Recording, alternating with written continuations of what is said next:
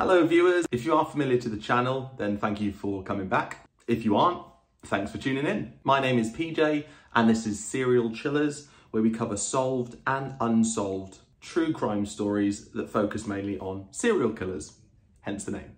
However, we have been known to divert on occasion, as you'll experience in this episode.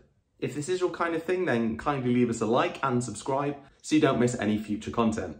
In this episode, we will cover the heartbreaking events of arguably one of the most infamous unsolved cases in modern American history. If you are a true crime fan, then you've probably already heard of this case. If not, then please be aware that we are going to cover sensitive subject matters such as filicide and paedophilia. So if any of that subject matter does cause you upset or brings up any emotional memories or trauma, thank you very much for your time. Please do leave the video and we'll see you on another one. Kindly note that due to the sheer complexity of this case, we will be cutting it into two parts, murderous tendencies aside. So in part one, we will cover the background of the case up to the discovery of the body. And in part two, we will look at the suspects, the investigation, and what's happened more recently. So viewers, get cozy, grab a drink, lock the doors. This story takes place in Boulder, Colorado, the United States of America, and involves the brutal murder of 6-year-old child beauty queen, Jonbenet Ramsey. Jonbenet Patricia Ramsey was born on the 6th of August 1990 to parents Jonbenet and Patricia Ramsey. She had an older brother as well, Burke, who was 3 years her senior. Now, Jonbenet is a kind of unusual name, but it actually came from a combination of her father's first and middle names, John and Bennett. I mean, I would have suggested something like John Patsy, but it sounds more like a mafioso slang term than someone's actual name. John Patsy. That's why I don't name kids.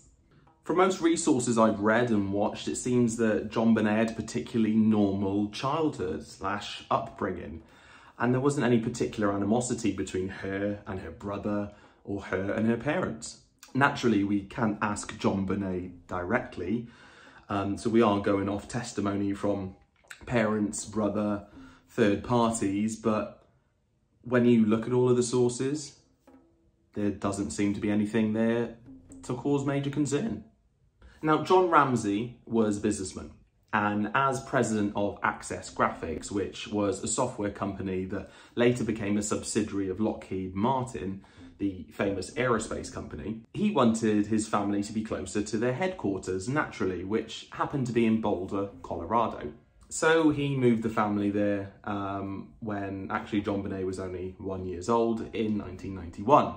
Now, Patricia, or Patsy as she was more commonly known as, started to enter Jonbenet into these child beauty pageants at quite an early age in the local area. Now, Jonbenet was touted as a rising star in this world and won numerous titles, including America's Royale Miss, Little Miss Charlevoix, Little Miss Colorado, Colorado State All-Star, Kids Cover Girl, and National Tiny Miss Beauty. All titles that send shivers down my spine.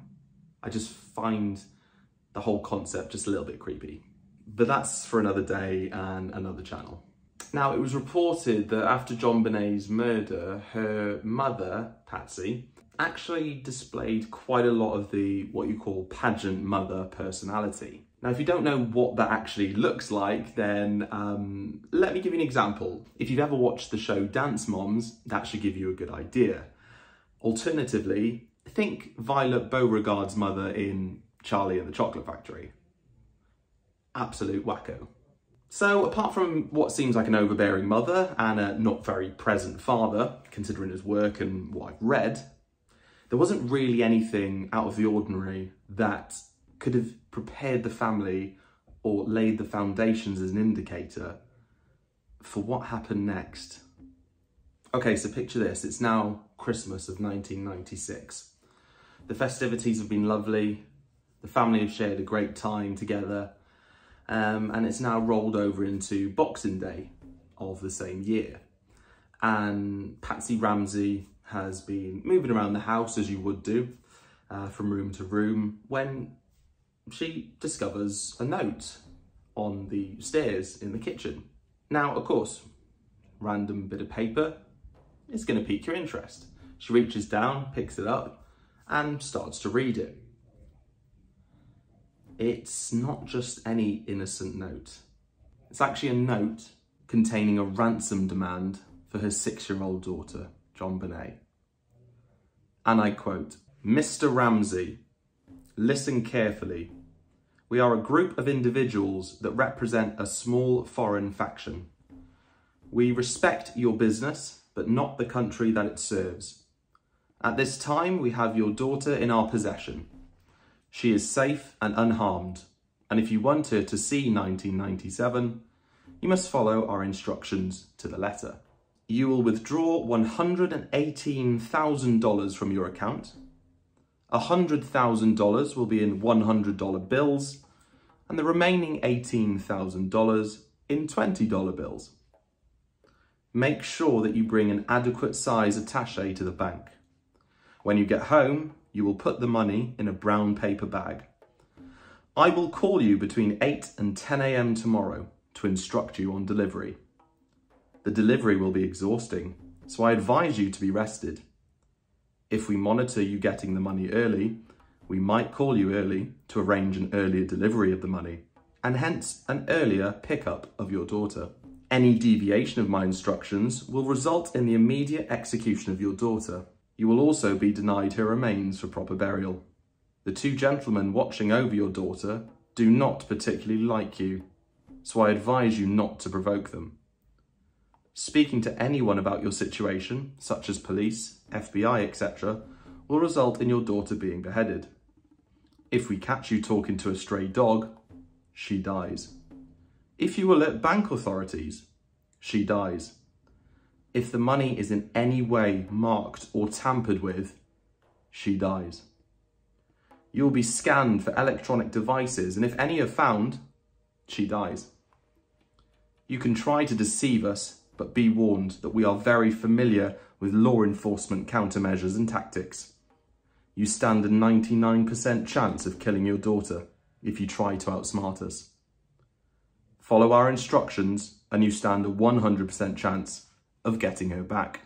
You and your family are under constant scrutiny, as well as the authorities. Don't try to grow a brain, John. You are not the only fat cat around, so don't think that killing will be difficult. Don't underestimate us, John. Use that good southern common sense of yours. It is up to you now, John. Victory. SBTC. Okay, so weird ransom note to receive, right? I seem to go on and on. There are like 2.5 pages of them, as you would have seen just now. Now, my first point is the change in formality in the ransom note starts off with Mr. Ramsey, but then go on to refer to him later on as John, and then even insulting him, calling him a fat cat. It's like, where's the consistency here? Do you want to go formal? Do you just want to call me a prick? Like, where are we going? Second point, small foreign faction. Potentially communist in reference to greed and not liking the country it serves, as in the company, because Lockheed Martin is an American aerospace company. So, I mean, they kind of align and it fits the narrative. Third point, it's littered with spelling mistakes. Less S's where there should be and more S's where there shouldn't be. People from another country or uneducated. Fourth point, this is the weirdest one, is the exact amount that they requested, the $118,000, was actually later confirmed by John Ramsey that that was the amount of his bonus the previous year from the company. So only someone with access to that sort of information, whether that's inside the company, a third-party service provider like a lawyer or an accountant, or even someone in the family, would have the knowledge to demand that specific amount. There are also references to the Bible as well, which there's always a reference to a Bible somewhere. And I doubt someone of John Ramsey's position would have been shouting about it in public. You know, there was no TikTok back then, so we couldn't jump into the back of his convertible and go like, woo, look at my money. Dollar bills, y'all. Fifth and final point, they mention they are familiar with law enforcement countermeasures, the ransomers. But it just sounds and reads like somebody with the ego who has watched too many films. You wouldn't give up that you had that amount of knowledge if you really knew. You don't want to give somebody an advantage over you. And actually, some of the notes supposedly mirrored dialogue from some of the famous action films of the 80s and the early 90s, including Ransom, Escape from New York, and even Dirty Harry. Yes, kidnappers, I am feeling lucky punks. Now I'm jumping ahead slightly, but the FBI were eventually called to discuss the note later on in the case and came to the conclusion that it was very unusual for a ransom note to be written at the scene of the crime. So believed it was staged, as it did not have any fingerprints on it except for Patsy's and those from the authorities that had handled the note. It also included an unusual amount of initialisms and exclamation marks. I don't know the psychology behind this, so I'm not going to hazard a guess. I mean, I could guess, but I might look really stupid. So any of my listeners that do understand this field, then please do feel free to leave a comment below. Educate us. Now, there were no definitive conclusions on the note's author. However, a lot of fingers were pointing at Patsy Ramsey. So after the 911 call was made and the police investigators turned up, within 3 minutes, might I add, that's a very premium phone number, or premium area. The police officers that arrived conducted a cursory search of the house and couldn't really find any signs of forced entry. One of the officers even went down to the basement and came across a door that was secured by a wooden latch, but decided against opening it because, logically speaking, if any intruder had gone out that way, there's no possibility that they could have re-secured the door with the wooden latch, right? However, in my mind, that doesn't mean that that wasn't actually the point of entry, because they could have had another route to exit. So I still would have gone in, but hey, benefit of hindsight, right? Now, with no body found in the house, John Ramsey decided to make arrangements to pay the $118,000 ransom, and a forensics team was dispatched to the Ramsey house. Now, despite the whole Ramsey home potentially being a crime scene, only Jonbenet's room was cordoned off, while the rest of the house was a free-for-all. People could wander around without any issues, without being stopped, thus destroying any potential evidence. Bravo, Boulder police. Now, to add even more insult to injury and further confirm that the ransom note may have been a ruse or a distraction, the ransom note was never actually followed up on, and there was never any attempt to follow up on actually claiming the money. Now, at 1 p.m. on December the 26th of 1996, one of the detectives asked John Ramsey and a close family friend of his to search the rest of the house and look for things that may be noticeably out of place. For some reason, they went straight to the basement to check. Now, John Ramsey could have thought, I will literally search the house top to bottom, or in reverse order in this aspect. I mean, logically, I would have done the same, so nothing there to get concerned of. Now, remember that door I mentioned earlier with the wooden latch on that police officer decided not to open? It is quite important. John opened it, and there were a number of adjoining sort of spaces in the basement, and in one of the spaces was his daughter's lifeless body. Now, this part is quite graphic, so I did warn you. Jonbenet's mouth had been covered with duct tape. A nylon cord had been tied around her wrists and her neck, and her torso had been covered with a white blanket. Now, John, instead of calling the police, proceeded to pick up his daughter's body and carried her upstairs. Now, I'm not a parent, but I can imagine if I was, I would just want to get my child out of that situation.